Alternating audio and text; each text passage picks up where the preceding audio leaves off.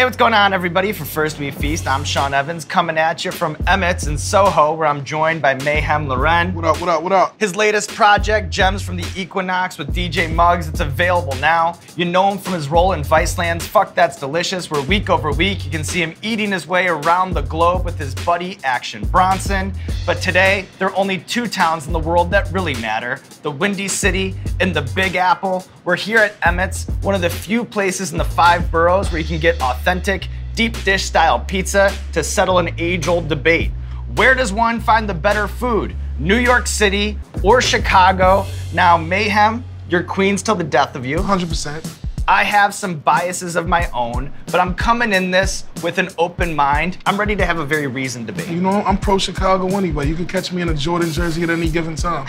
At a Knicks game, it's nothing. You guys have done a Fuck That's Delicious episode in Chicago. What's your foundation? What do you think of the food there? Nah, Chicago's a good food city. Definitely top 5, possibly even top 3. And I want to say my favorite place in Chicago we didn't go to on Fuck That's Delicious. It's the Purple Pig. Michigan Shout out to the Purple Pig. Any chance I get, I slide off and I get that turkey leg. All right, so here's the main event. It's the food debate that has caused black eyes and hurt feelings for centuries. It's the New York pizza versus the Chicago-style deep dish. Bring in the pizza. Deep dish style pizza, all the cheese that you have in the kitchen, 2 inches thick, piled high with toppings, and well, you might get killed for eating a New York style slice with a fork and a knife. Sometimes with deep dish, it's the only option. Sometimes, but not now. Uh-oh. Right now, it's me and you. Me and my man Sean are chilling. If I was on a hot date and I don't want to make a mess of myself, maybe I pull out a knife and fork to pretend to be civilized. But I'm chilling with my man. We're about to pick this up and jump right into it. Oh, it needs enhancement. Crushed reds on everything. It's just the way I was raised. Takes me back. It's flawless.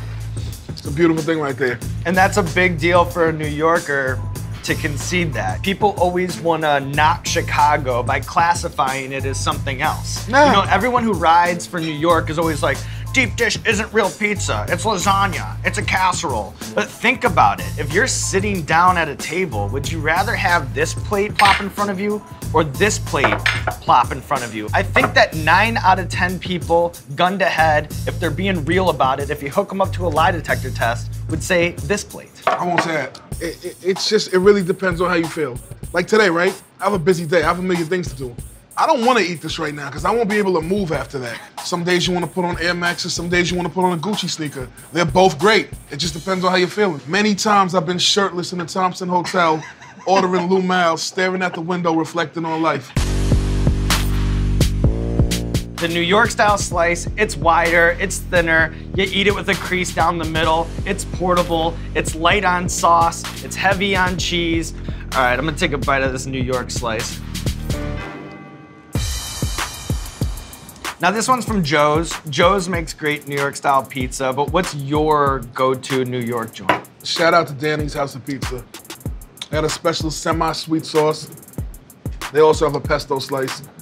I usually get 1 and 1 with an order of baked clams. Go to Danny's, sweet sauce, pesto, baked clams, it's over. As a New Yorker, what's the perfect slice? What's a slice that bricks? The main ingredient in a New York slice is 100% the sauce.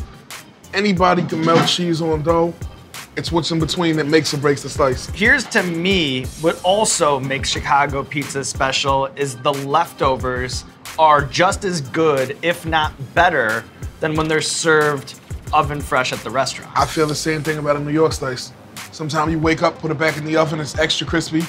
You might even grill some peppers, onions, and throw them on top if you're feeling fancy in the morning, you know what I mean? Same thing. All right, before we turn the page on pizza and put a bow on the episode, we have a little pizza bonus. You know, Chicago might be famous for the deep dish, but some people might be surprised to know that it does thin crust almost just as well. You ready for this one? So you never have to talk me into a slice. Look at this already. That's how you time it up. So here we are, boys. This is the Silent Assassin from Chicago, the little-known Chicago-style thin crust pizza. Well, at first glance, you can see there's really not like an outer crust like you do see on like the typical New York slice, right? Cheese goes all the way to the end. Then you see it's kind of cut into squares. If I pick up a slice, which you don't mind me doing, Go for it. it's cracker thin, right? You can actually hear it crack. It's like a piece of matzah right there. Cracker thin, yeah. Mazel tov. Hold on. I feel bad, man. I got my man in the cut. Yo, Muggs, come through, man. Take a slice of this. They brought out the bonus pie. You gotta eat with us, man. Poor Muggs. Cheers. Cheers, man. Cheers, baby. Cheers. That's how we break bread. Cheers. This is good. This is very like, you win a championship in Little League, you win some sort of basketball tournament, team going out for pizza afterwards. It's this style. I would say most pizzerias in Chicago serve this, and this is what we kind of grew up with. So you just made that for tourists, right? Gotta pay the bills, man. Just to shake down the visitors. I get it. They got me. I'm hooked. All right, table cleared. This experiment aside, is Chicago a better food city than New York in your opinion or no? Nah, New York is the best food city in the world. Too many options, too much to offer. Queens alone is the most culturally diverse place in the world. There's just no city can compare to New York. And you're hearing that from Meyhem on YouTube, so you know it's gospel.